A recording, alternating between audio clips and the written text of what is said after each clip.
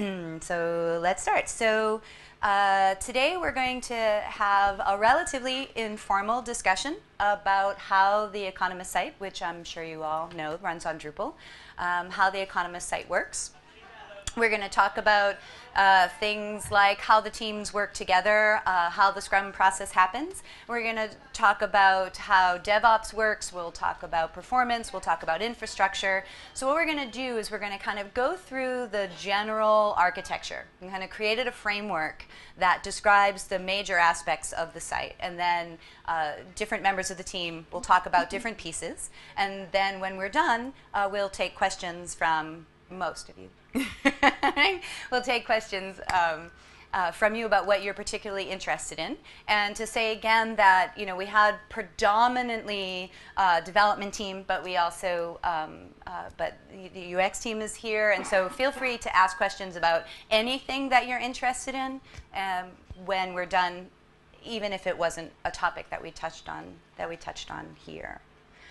So I'm Diana Montalion Dupuis. I am a developer at Four Kitchens, and I worked on the Economist project as part of the Four Kitchens team, which was also known as the Janus team, which was also known as the Austin team. And I think Austin team is where we're going to stay. And let me. You want to introduce yourselves, or do you want me to introduce you? You want to introduce yourself. Probably easy. You've got the mic. That's the mic around. Okay. All right. So this is John Jones. He's a developer and an overall harassment major from the London team, and Ernest Barry, who's from a developer on the New York team. And this is Rebecca Moss, who is the Scrum Master for both the Austin and the New York team. I have no idea how she manages that. And Angelo Rapole, did I say Rapole, right? Angelo Rapole, who is the user interface developer. He is our front-end guru.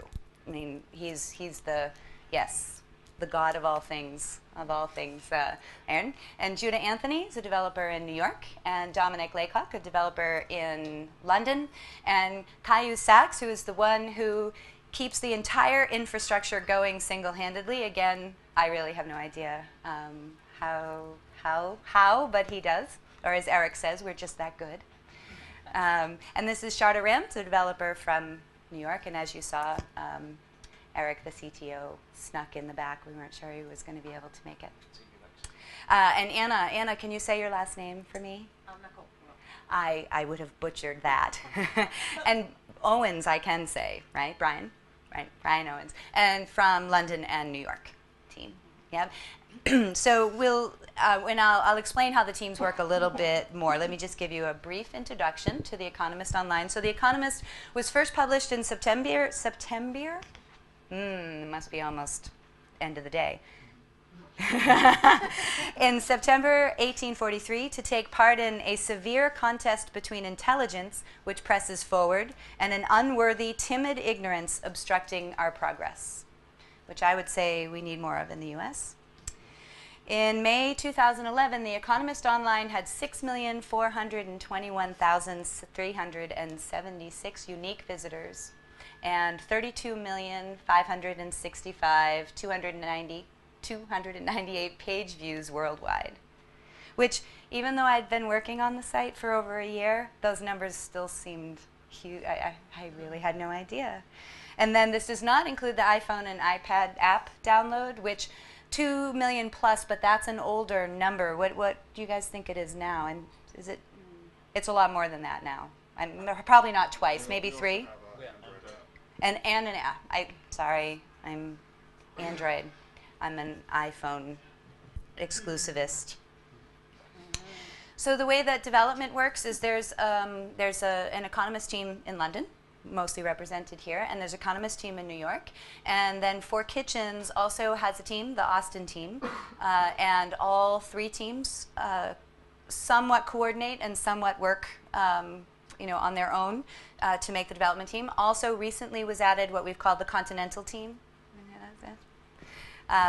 The Continental team who've come in to work on a new feature that's going to get built, and so they've been deep in the code review process, right, for the last month or so, and they're still sane, so that's good.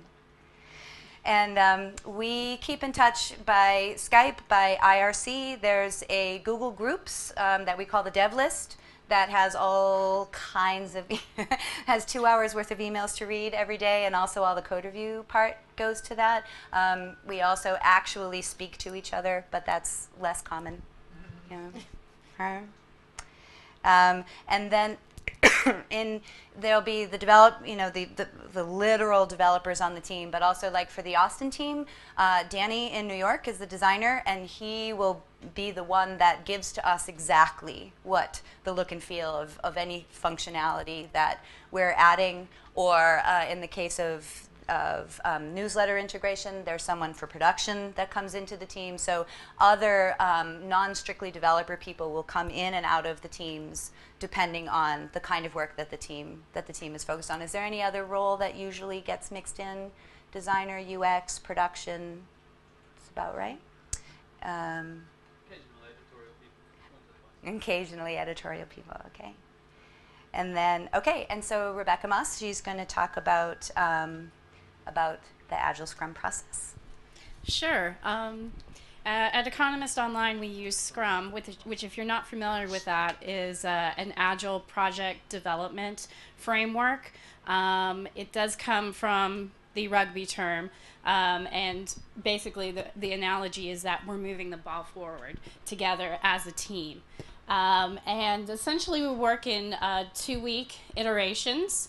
At the beginning of every 2 weeks, the team gets together with the product owner, which I'll talk about in a little bit, to look at what are the top priorities in the backlog list of features that we want to accomplish within a project. And then the team meets daily for 15 minutes for the team to coordinate with each other for what they're going to do for that day. And also very important in that is to raise anything that is slowing down or blocking the team. That can be, hey, nobody's code reviewed my stuff, I need somebody from one of the other teams to look at it, or it might be my development environment is busted.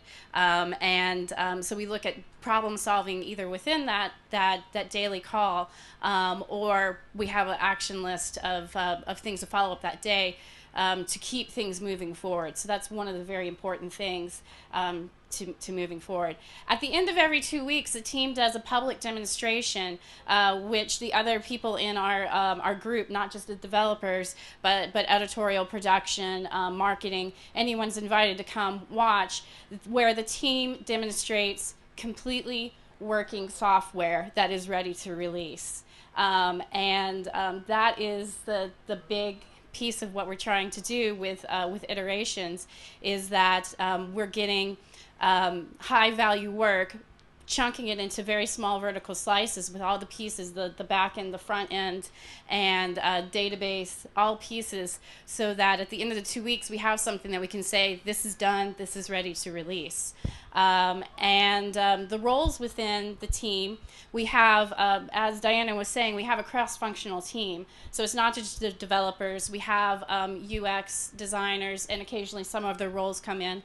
Another important piece of this is that the QA is done all within the team. It's not that the developers just do coding and that's it, throw it over the wall to a separate testing department or someone who's separate, who does the testing. The team themselves, and I think somebody else is going to be talking more about our automated testing. We think about that from the beginning, and it's the team's responsibility not to deliver code, but to deliver working product. So that means that it's tested, just enough documentation, and that there's nothing else that would hold it up from actually going through the release process to live. The second role within our team is the product owner, and this is one of the key features of Agile and Scrum, which is that you have someone who is a representative from the business who is working with developers day to day on to make sure that what's being developed really does match with what the business needs are. So that product owner is attending the daily scrums, the team is showing things work in progress so they can quickly get feedback, and ultimately at the end of the sprint, the product owner is the decider, is the one who says, okay, this looks good, I accept this, and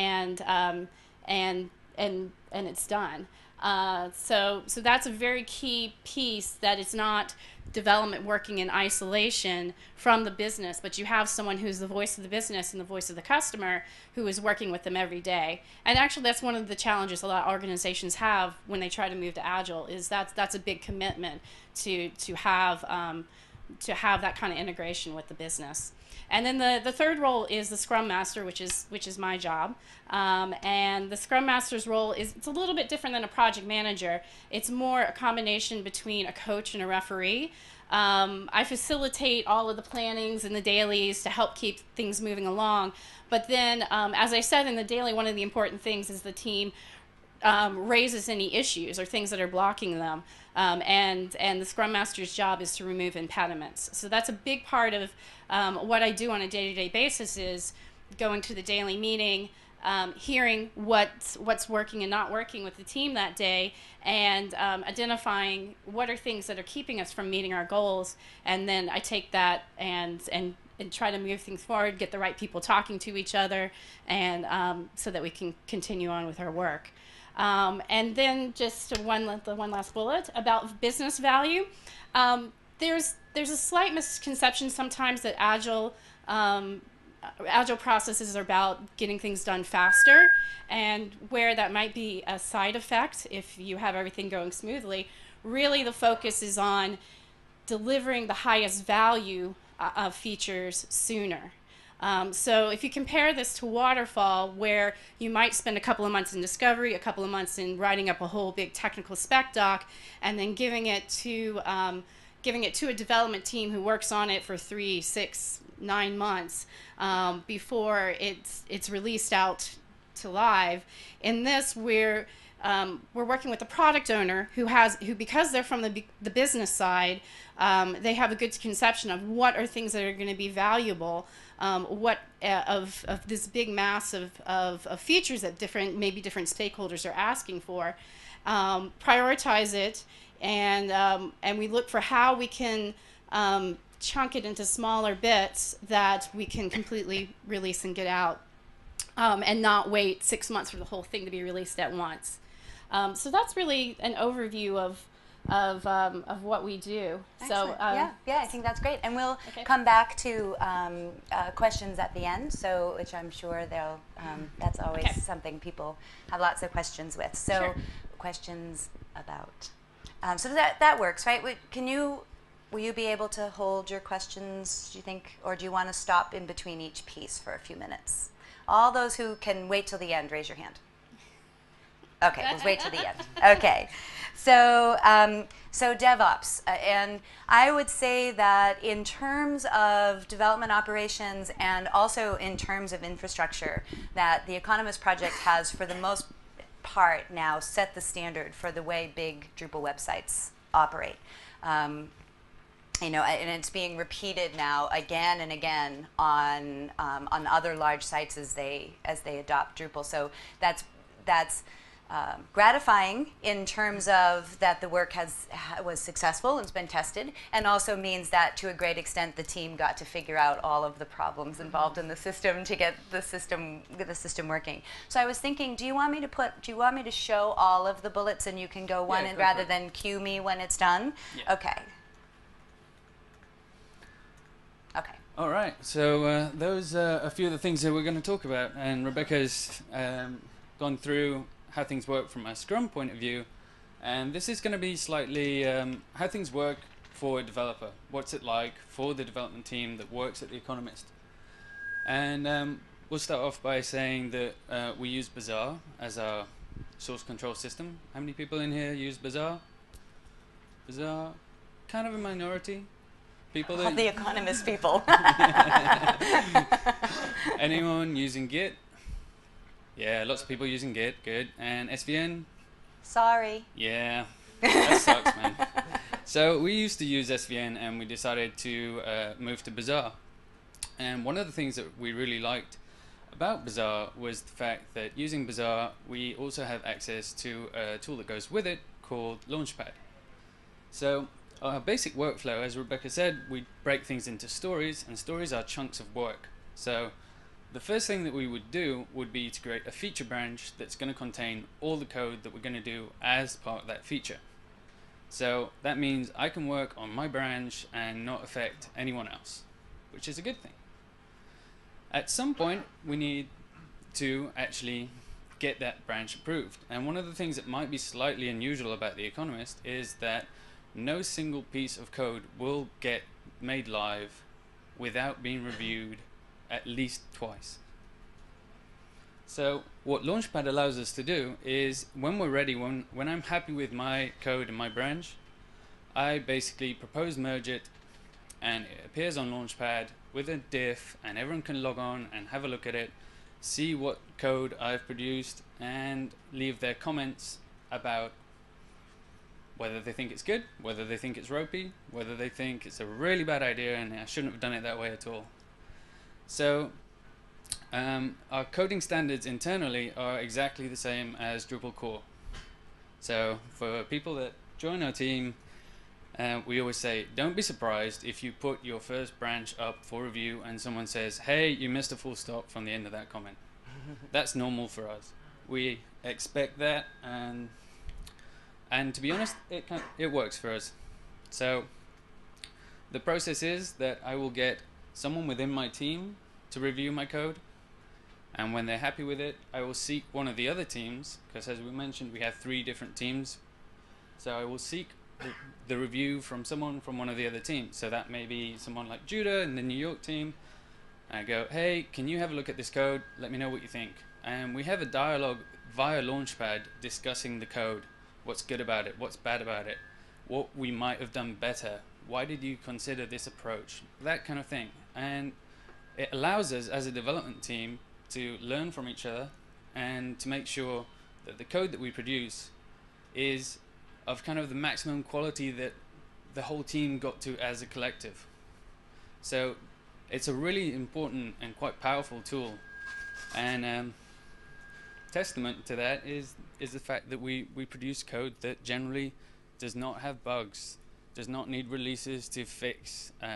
It tends to be robust code. So it's a really good model. If you haven't had a look at Launchpad, I'm sure there may be a Git equivalent. I strongly recommend having a look at and checking that out. So trunk, stage, and live. Trunk is basically what we take our feature branches off from. Trunk is pristine. There is no bad code in trunk. At any given moment, at the drop of a hat, we can release trunk to live and be confident that it's going to work, there's going to be no problems. And that's kind of important. It means if something comes up that's really critical and the site has a problem, we can release probably within, I'd say, about 20 minutes. We could get a release out, because we have that knowledge and we have that certainty that trunk is good, and trunk is always good. So stage is Kalyu, our system ops guy, will talk later about our environment, but stage is basically identical to our live site. So we have a lot of testing environments on the way to stage that we can test things in.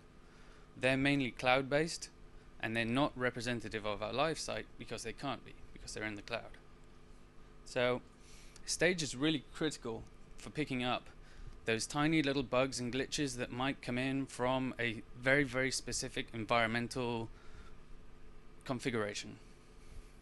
So basically how it works is every Thursday we will take a cut of trunk and we will push that to our stage environment, and then every developer that worked on a bit of code that's in that release will go onto stage and test and make sure that that works. And obviously anyone else in the business can also see that environment and test and make sure they're happy with it. And on the Tuesday following the Thursday release, we will actually push that code to live. So that's pretty much how that works. Testing, every developer is responsible for identifying the best type of testing for his code. So I believe Judo will be talking a bit later about testing. Ernest, sorry. So Ernest will take you through the various testing tools that we have, but basically the choice of which tool is most appropriate for that particular bit of functionality comes down to the individual developer. And finally, vendor branching. Bazaar does vendor branching really, really well. So any module that we use on the site sits in its own branch in source control. So if we need to upgrade a module, it's very simple for us to take the latest release or even like a checkout of source control and basically merge that into trunk, and Bazaar remembers where that module sits, what directory it was in, all those kind of things. It becomes a very, very simple operation to just merge it in. And that's pretty much all I have for the moment. So if anyone has any questions, like Dana said, let's wait till the end, and that's it for me. Hey, awesome. All right. Git does, I'm just starting to work on a project using it. Git has a review process. If you use GitHub, right? GitHub has a review. You can do code review through GitHub. Yeah? Yeah? Git users? No. Anyone using Git that has a code review process? The GitHub process? Yeah. Okay. Okay, so we'll let's talk about the theme layer. The Economist theme is, it's certainly the most complicated theme I've ever personally interacted with. We try and leave the theme to the actual people who know. So a quick overview of our theme layer.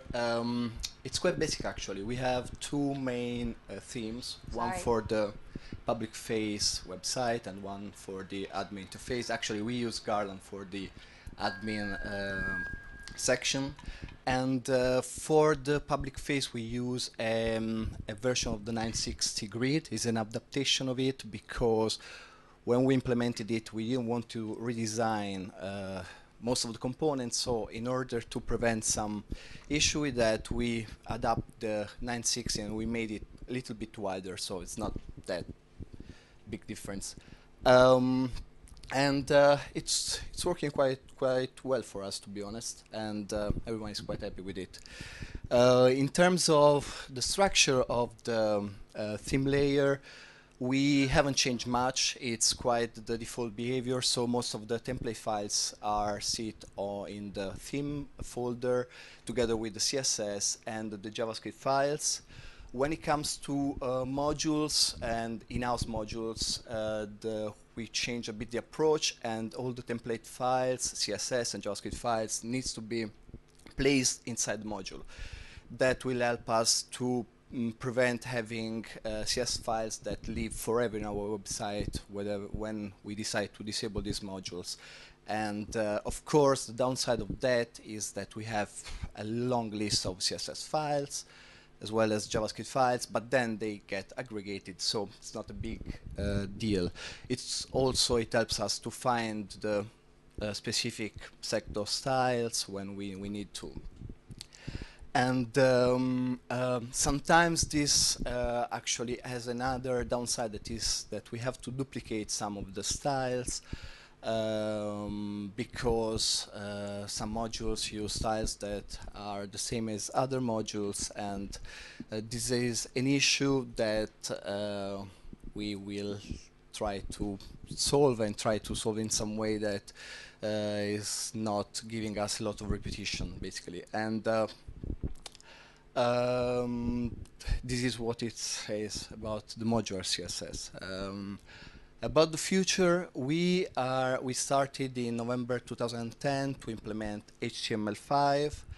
The first step was to change the doc type, and then with our first project about the user registration, we started to implement the new input types, new attributes for the form section of the registration. And in the next months we are going to start changing the structure and implement the new semantic tags, and also try to focus on the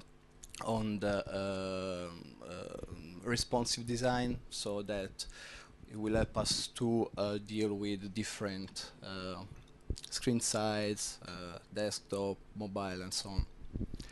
I think that's pretty much it about the theme layer and how it works at The Economist. Did I? Oh, okay. It takes a minute to do this. Thank you, Angelo. So now we're going to talk about testing. So part of the challenge has been organizing the right kinds of tools to be able to meet the needs of meet the systematic needs, and also to make sure that we're finding things as we go along. So there's been kind of a creative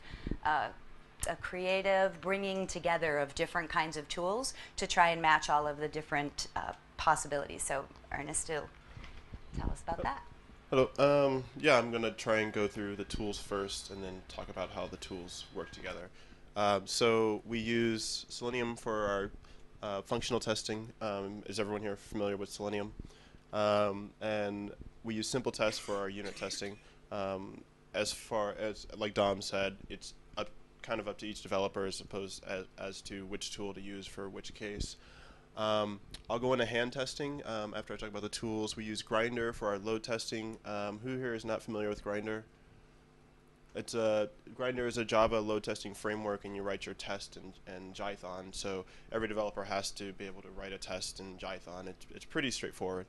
And then I'll talk about the team sign-off before each release. So those are the tools we use for testing.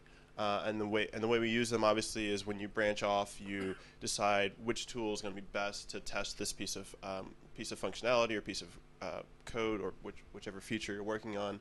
And then, so the hand testing goes in terms of you as yourself as a developer test it, and then when it goes into your proposal on Launchpad, obviously the tester then takes in your code and runs a test to make sure it runs is okay on their environment, and then we have the stage release. And so the third hand test that goes on is that each developer then goes in the stage environment and kind of tests different features, or you yourself go in the stage environment, because that's where all the code kind of interacts as a whole to see if it's still working there. So that kind of goes onto the team sign-off before each release. In Hudson, we have all of our tests automated. When something's merged to trunk, it fires off a build, which then runs every single Selenium test that we have in the system, and they all must be green before we actually sign off that is ready to go. You should be doing that yourself, so that's kind of our team sign-off, is that you then run your tests, and all tests, Selenium tests and unit tests, all run. Now the Grindr test is a little different. Everyone writes their Grindr test, and we run them, and we get results back from them. If you're not familiar with Grindr, it gives you results of the mean times for each of your tests and how it's performing. That gives us kind of a KPI, and then we might get a message from CalU, our sysops guy, who actually gets that graph, and he might say something like, "There's a spike, in one of the tests. You might want to look at that to see what's going on there." So that's what Grindr helps us to do, is to kind of keep a baseline of how the system should perform, and also kind of to help look for spikes before we actually release it to trunk. So I think that covers most of our testing. I wrote down some notes because I always forget things, so pardon me while I go over them to make sure I covered everything. We use PHP unit to fire off our Selenium test. That's our interface, which is kind of the only way to do it. And also we've written our own kind of internal custom framework to help kind of encapsulate the general functionality that we want to do with our Selenium test. And we've also set it up such that every test has a video attached to it. So if something does go wrong, we can go straight to Hudson and we can look at the video to see what happened during the test to try and diagnose why it failed. I think that's it for testing, I believe, and I'll answer questions at the end. We also use it's a slightly modified version of Grindr, which if someone's curious, I can go into later. But that's about it. Yeah. I think it's going to be Judah next, right? So, and I want to reiterate one of the things. I don't know why I'm beeping here. Is that if I'm working on a feature branch and then I merge that into trunk, and then the Selenium tests are not all green, or aren't all green, it's my responsibility, it's each individual's developer's responsibility to figure out why the tests are no longer passing and to fix them, so that it's a collective responsibility of all of us working on the code that, that every time we're adding code, all of the tests are still passing. So which is a dance. It's a dance. It's a Yeah, dance. We there was all a dance. brief period of hell where we queued up a bunch of branches but never actually ran Selenium tests against them, and then when we merged that into trunk, every single test failed, and so for a week we were trying to scurry around all fixing tests and not getting a thing done because we have this policy that nothing gets deployed unless all the Selenium tests are green. That's why Dom has such confidence that our trunk can be deployed. So yeah, just kind of a note to keep your eye on those automated tests. And a warning for new developers: when Elliot joined our team, he spent the first 2 sprints working on. Anytime the Selenium tests stop working, we're like, Elliot, can you look at the test? But it's good to then you know. Yeah. Okay. So automated. Yeah, this is tasks. yeah. So, speaking of Selenium tests and those other kind of things, if ever you guys worked in large environments, you know that there tends to be a whole lot of scripts that you tend to run to try to automate, deploy, all those kind of things, and you get your little toolkit of scripts. Well, sometimes it's a lot easier and a lot more transparent to have a GUI and a logging interface, and what you're looking for is an integrated development environment, or not an integrated development environment, and continuous integration system. And that is what our Hudson/Jenkins/Hudkins is. Hudkins is our nice name for the distribution that is Jenkins but used to be Hudkins. Regardless. Basically what it does is it allows you to run code on the command line. Ultimately, that is what it boils down to. You can run arbitrary code. You can run drush commands. Any of you guys don't know about drush, I recommend you looking it up. Very great, very good. You can run a lot of things that would have ultimately be run on cron. When we started putting things into cron, we found that it wasn't, at least in Drupal 6, it wasn't always the most elegant solution. At least at the time we were doing things, everything is run in a single process, so if something actually like killed the process, everything just died behind it. And if you didn't fix what was killing it, whatever was behind it didn't actually get run. And there wasn't a whole lot of visibility behind it. So one of the things that Hunkins provides us is you can create jobs for each one of these processes. You don't have to worry about handling scheduling within the code because Jenkins handles all of the scheduling. It handles all of the workers. It'll make sure that none of the processes run in concurrency. So if you have a long process that every once in a while, let's say it's indexing your site and it goes beyond, let's say, the hour long, it'll make sure that it doesn't run that process twice, which is really important because you'll end up indexing things twice and doing even more work, and it'll start to build up. So, like I said, it allows us to be able to run jobs independently. So, for example, one of the things that we do is our content producers create content in their, proprietary Economist branded application, and then we pull it down from CCI into our website. Well, all we had to do is simply create a drush command for running the import into our system. We've done other things where we index our search. We can even deploy. The deploy process will probably be talked more by our sysadmin, but we have things for every step of the process, the deploy, that can all be done using a GUI so that we can see the output, we can compare it against what we're expecting there to be. Emails get sent out if things fail. In general, having this system is a great idea. Should I talk more? Let me see. Tasks, custom drush commands. Drush is a great thing. One of the things everyone loves, drush updb.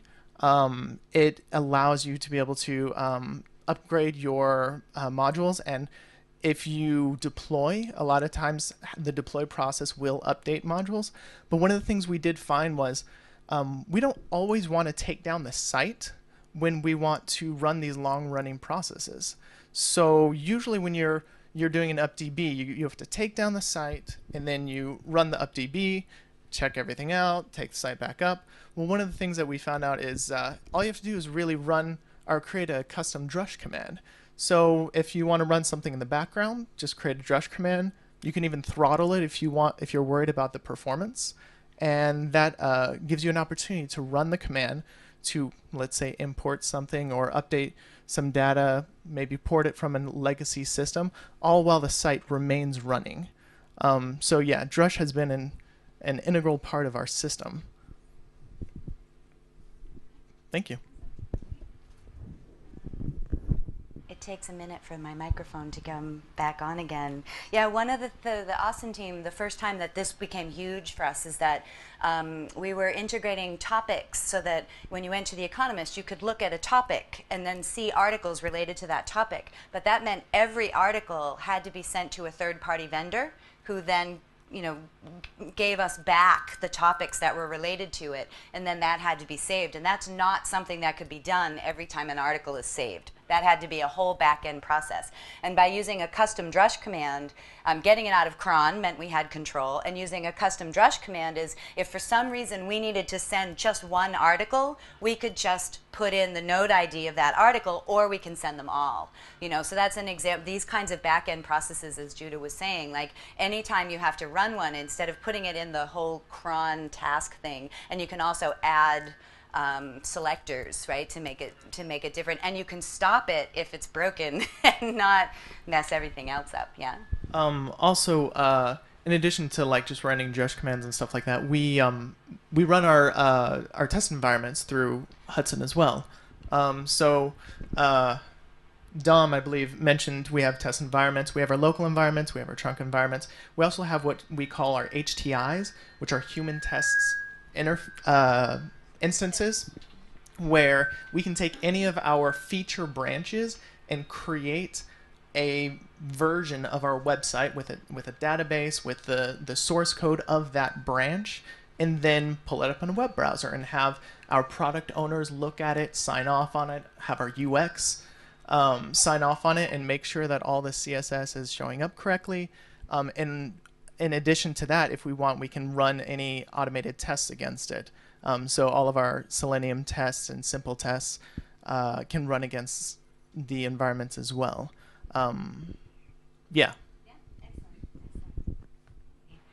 So we'll talk about the infrastructure now, which Caillou will, who keeps us up and running and reminds us when a query is wreaking havoc. And he'll send the email to everyone and says, we've come across a query that's starting to back up, and all of the developers, they scroll down very slowly because you're just really hoping that it's not the table that you added last sprint. So, yeah. Right. So I'm going to give a very brief overview of the infrastructure that we have to run our production system. So coming from the customer side, we use the CDN to deliver all the static content, like the images, JavaScript, and then CSS files. Then we have a hardware load balanced solution, and we then have two Varnish reverse proxy servers to cache the content. Then the request goes back to the load balancer and is balanced across 10 Drupal nodes, 10 webheads. And then we do have a memcache layer and the database layer. Just to go over the numbers, we have 2 Varnish servers, 10 webheads, and 4 database nodes. So 1 master database server and 3 slave servers. So it's a pretty actually standard setup.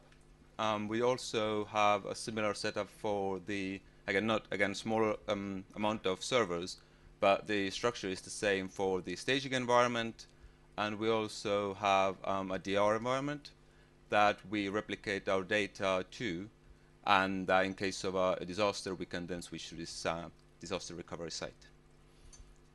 And that's pretty much it. We use Jenkins then to automate all the building and deployment.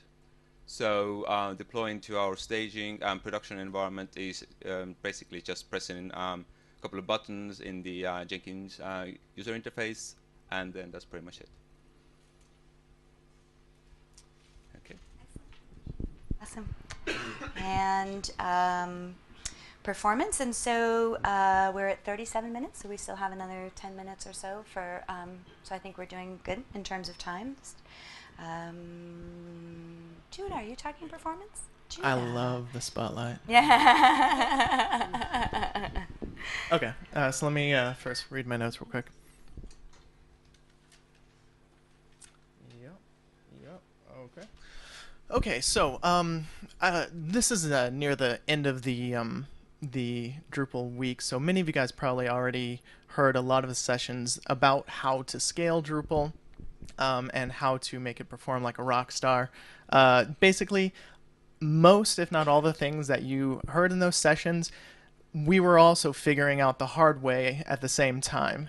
So, you know, normal Drupal install, it's fine, it's great for shared environments. We started building our site on Drupal 6, so Drupal 7 is a market improvement. One of the things you figure out really quickly is you need things like memcache and you need things like master-slave database. So immediately we knew right off the bat that we needed to go with a different distribution of Drupal 6.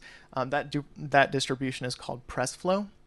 Basically, it's actually has some patches similar to Drupal 7, but it's backported to Drupal 6, and it offers things right out of the box like the master-slave replication and also patches for memcache.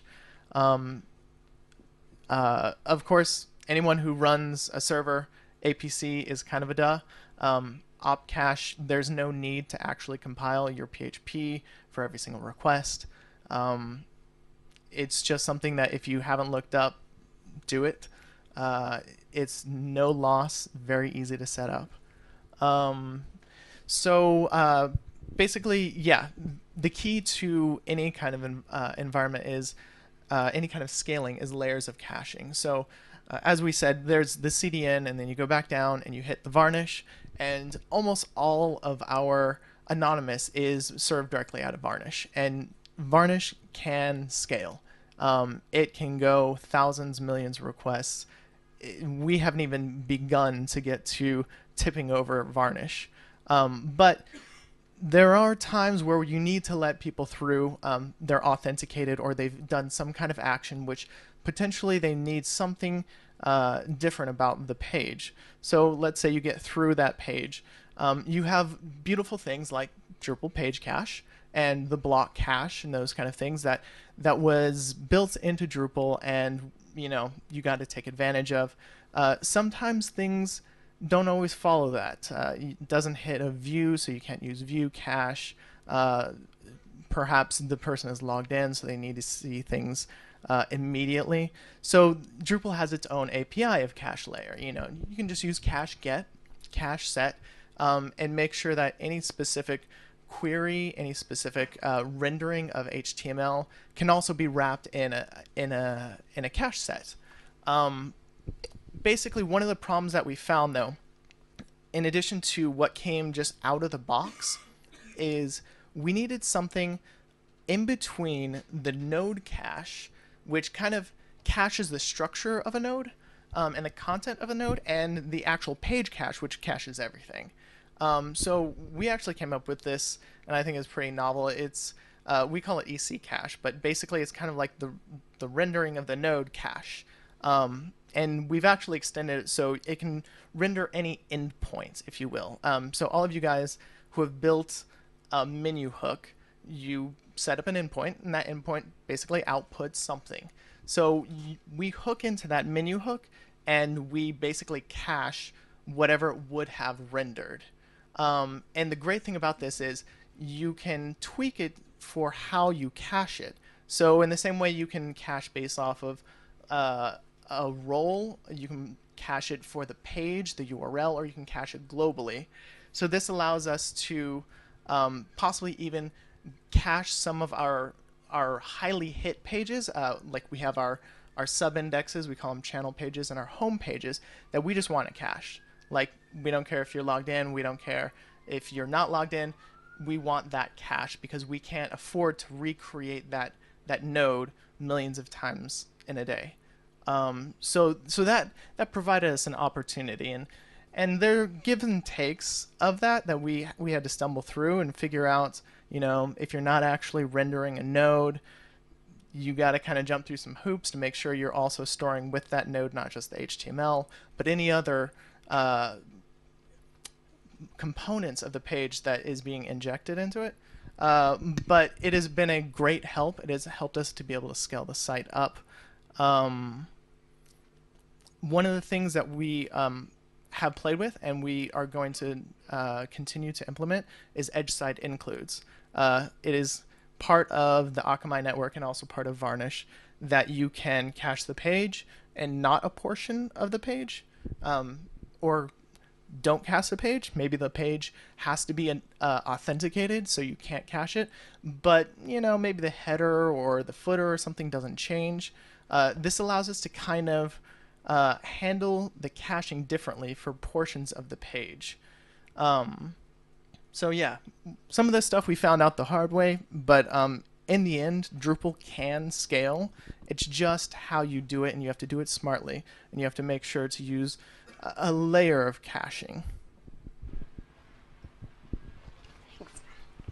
Yeah, the one of the things that I was saying is going from working on smallish sites to working on the Drupal site was that caching used to be, did you clear your cache in your browser? That's why you're not seeing the change to at every level, from code writing to pages, you're always thinking caching, always, always, always. So so we're 2 minutes from where I wanted to stop for questions, but we're going to go into that a little bit because, of course, one of the questions that comes up all the time in talking about The Economist was, it was migrated from Cold Fusion site, and it took a bit longer than it was originally intended to take. And this question comes up all the time, which is, how come it took you so long? And part of the answer is because, and I think this was very smart, that adding business value constantly during the migration process integrated together, right? So that both new feature development and migration were going on at the same time. And recently, the migration has been completed. So JJ is going to walk us through the steps to how the migration happened. Yeah. Okay, so I've got 2 minutes to do this. So we started the migration, we finished, and done. Okay, now what we actually did is, instead of going for the full big bang, everything all at once, we did it in steps. So we took the comments and things like the recommends and moved them to Drupal. Then we did things like the articles. So on the Economist website, it's all article pages. So what you're actually hitting for about 2 years was a Cold Fusion site, but then every time you went down to an article, you were hitting a Drupal site. So it was a bit confusing for the end person, but they didn't notice because we'd got everything styled the same way. Then for the final part, we did the users. That was quite a large system for The Economist because we have subscriber details which come from various third parties. We have 2 or 3 different third parties which can do subscribers. We also had things like coming along like the iPhone, the Android apps. All of them wanted details and access to the subscribers. There's various other third parties that also feed off the Economist user database. So that was the largest one, hence why that's now done. We've shut down the old system and we're fully on Drupal. As we were doing this though, what you'll actually notice is we did the articles 2 years ago. People were still editing the articles up until about 6 months ago on the old system. So although the end users were viewing the articles in Drupal, editors were still automating, changing in the old system. So we had to have a continual synchronization process which took any changes from the old system and migrated them across. And how we did this was we wrote our own custom modules to get the data out of the Oracle database and move them across, but we also used the migrate and the table wizards, so we could just pull various data across from our Oracle tables, which we pulled into the MySQL, and translate them straight into the MySQL tables for Drupal. So the actual articles were... Sorry, I ran out of power in the middle of the garden. And now we're talking about the Denver Mountain. This is very nice if you want to go skiing here. That's the Matterhorn. I'm going there next Oh, okay. So, from a... This kind of throws you, doesn't it? Sorry, I don't even know where the power plug is. I did this on purpose. Yeah, you did, deliberately, just for me.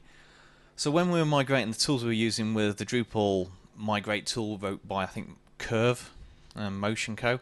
and the Tail Wizards. Once we then migrated, we turned off our synchronization process because we were only on Drupal for articles.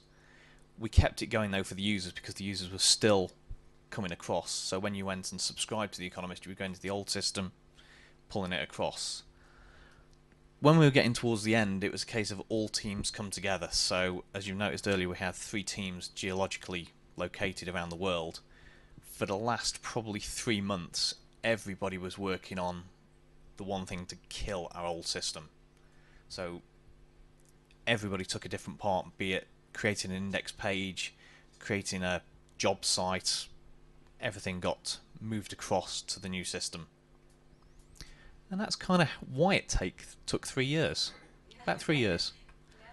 So now we are 3 weeks into the... About 3 or 4 weeks. We've been purely running on solely Drupal.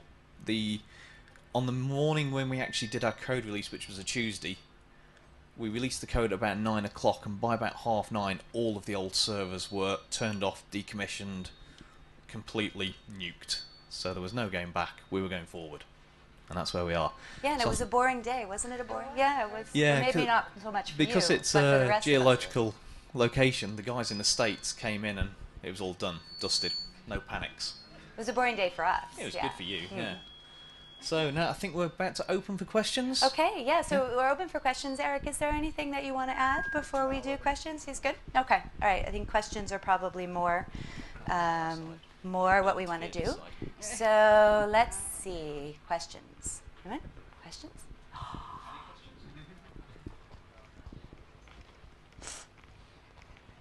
I will, here, you know what we'll do? We'll go like that.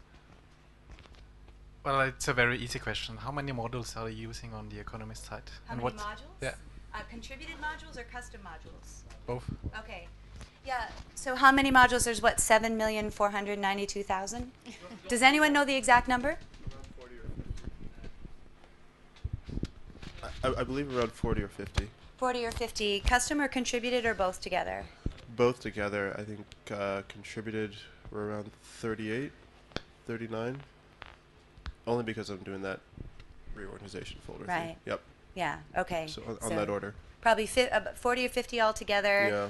Half are custom, half are contributed-ish? I'd say about 70-30. 70-30 Yeah. custom to contributed. Yeah, 60-40, 70-30, somewhere around there. There's a lot of custom code. Yep. A lot. That's, yeah, a lot. Yeah? So you have subscriber-only content on your site, yeah? Yeah. So you have to have authenticated users or logged-in subscriber roles. Yep. How does that affect your performance when they come to look at articles that they have to be checked on against the database, basically? So you're asking about authenticated users who come through who have a subscription. They're really just authenticated users because they have a role, and that role allows them the subscription. If you actually, probably the paywall, Dom can probably talk more to this, but we have a paywall also. So they're authenticated users. Oh. I can answer that. Oh. We actually You have to be we have a fairly small percentage of people on a regular basis that are coming in a logged-in state. The bulk of our traffic is anonymous. If that shifts dramatically, we'll probably have to take some different views, including some of the ESIs and the way we cache different parts of pages. But right now, it's a low percentage of people view the site in an authenticated state. You do see if it did go up, it will have an effect on performance. Yeah. Yeah. maybe using Varnish in a different way, or ESIs particularly.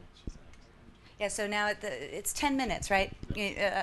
Varnish, the expiry time, 5 minutes? 5 minutes, yeah. Okay. Thank you. My question is, do the team use some project management system, and how do you make the work assignment? Thank you. Oh, okay. When Rebecca, Rebecca is our Scrum Master, and we use Agile. Do you want to say a little bit? Was it a question about the tools that we use? Yes, for project management. Okay.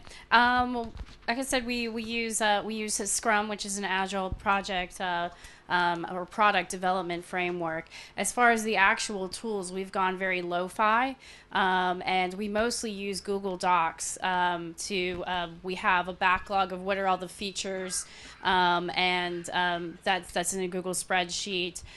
We do burn down charts with spreadsheets in Google, and basically we also use that as a wiki for documentation. We've looked at it and we've tried a few different tools for organizing, and we found that the time it took to update them often wasn't worth it. As far as like the day-to-day of the team of what we're working on, with the teams in New York, for instance, we just use a task board, a physical task board with Post-it notes. So we just list out what are the user stories or the features that we've committed to for that 2-week iteration, and it's very lo-fi. It makes it, we do the 15-minute meeting every day, looking at that board to update it and move things across. So it means that we don't spend a lot of time updating a tool, and more time just everyone talking together, and it's very transparent where things are. It also helps because then other people in the office can walk around and they can see exactly what's being worked on. For the Austin team, because some of them were remote in Austin and some in New York, we do that task board on Google Docs as well. We just make a very, very simple spreadsheet of stuff that hasn't been started, not started, in progress, and done, and very, very simple. Yeah, Eric? Do we still use Unfuddle at all? We use Unfuddle for bug management. Okay. Yeah. Okay. I think how we did 2 more. Okay. Yeah, I know it's very low tech. How do you work with estimations as to how to plan your job? How do you reach an estimate that you trust? Sure. This is something that we do with Agile Scrum. We use the concept of story points, which is rather than getting into the trap of trying to estimate exactly how many hours or how many days something's going to take, the product owner will put together, here's a description of what we want. We work with the team to make sure that's clear, have some conversation about it, and also come up with what we call a how to demo description of, like, this is how, if you went through these steps, basically it's like the UAT steps of what a user would do. And we get together with the team to do a session of what we call planning poker. We size it, basically it's relative sizes on the Fibonacci sequence. So it's like 1, 2, 5, 8, 13, is that what it is? And so we give them relative sizes for each slice of functionality that we're looking at. With that, we take into each 2 weeks what we think we're going to get done. And after you've done a couple of sprints, you get an idea of like how much you can get done, and you only take in that number of points. It gets us out of the game of like exactly how many hours, but more of what's the relative effort. And the commitment is then in the planning of the team says, okay, based on this whole conversation we've had and what we understand of the relative size of these things, then we commit to getting these things done in the next 2 weeks. And that's the commitment. Yeah. In terms of for planning and forecasting, I mean, when you go with an agile approach, you can manage to time or you can manage to feature set. So if the feature set is a minimum feature set you want, then you have to be flexible in the amount of time it takes to deliver. If you want to time box it, then you have to be flexible in what you're going to deliver. So for the past couple of years, we've kind of delivered on a minimum feature set, and then said, oh, okay, it looks about done. For our next round of development, we're going to be looking at more tightly time boxing it. And the idea is to really get the teams and the product owners to really think about those bits of functionality that are going to deliver the most, the biggest bang for the buck. In our experience, the Pareto principle actually works. We get through about, when we've gone and done these extensive, huge backlogs of everything we can think of to do, we usually get through around 20% of it, and we wind up chucking the rest away. So the thing about that is there was time and effort in that bottom 20%. So we're going to try and approach this time where we say, okay, you've got a budget of 4 sprints or 8 weeks. What are the really high value features that we can do, and can we get a viable product out, and kind of challenge ourselves that way. And that's how we try to manage expectations upward as well. Okay, unfortunately, we've actually used extra time, right? We're out of time. You know, an hour? Yeah. So 40, right? Because we started at 2:45, so 3:45 is when we're supposed to end for coffee. We're keeping you from coffee, and look, you have stayed with us. So thank you very much. And they found out yesterday afternoon at like 4 in the afternoon that they were going to be doing this today, and I think they did a phenomenal job. Great. Thank you for coming.